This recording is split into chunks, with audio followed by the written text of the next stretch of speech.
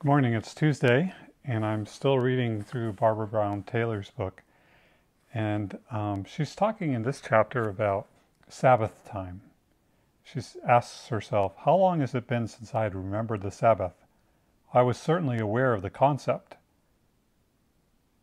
I had even dedicated Friday my Sabbath instead of my day off. But on that day, as on every day of the week, I stayed very busy.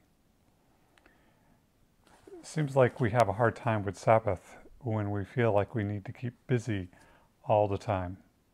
And she talks about that while remembering the Sabbath really does involve a radical shift of priorities.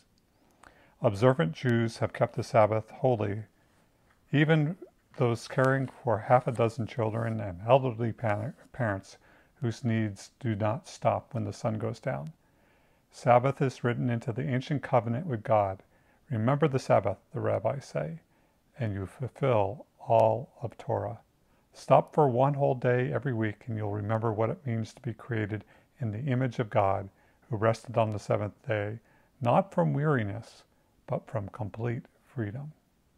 The clear promise is that those who rest like God find themselves free like God, no longer slaves to 1,000 compulsions that send others rushing towards their graves.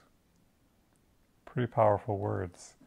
And here we are in a Sabbath time, away from the usual things that we plan on doing in the year.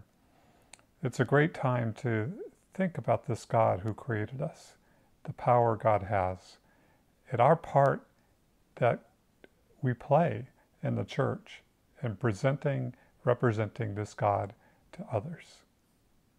May you have a blessed Tuesday, and so let us pray.